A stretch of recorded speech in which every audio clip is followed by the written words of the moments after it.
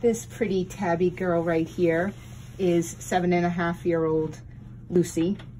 She was adopted from us as a kitten and was actually returned to her vet last spring for reasons completely unbeknownst to us, because she's super, super sweet.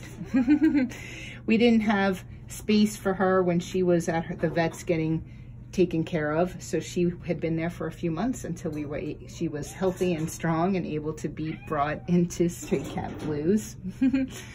She's affectionate, but she can be a little meowy, and she is just a little bit nervous, so she probably needs a quieter home and somebody who will take the time to spend good time with her and make her feel safe and loved. Lucy is actually a sponsored kitty, and a very generous donor has paid her adoption fee, so it might make it easier to find her a home.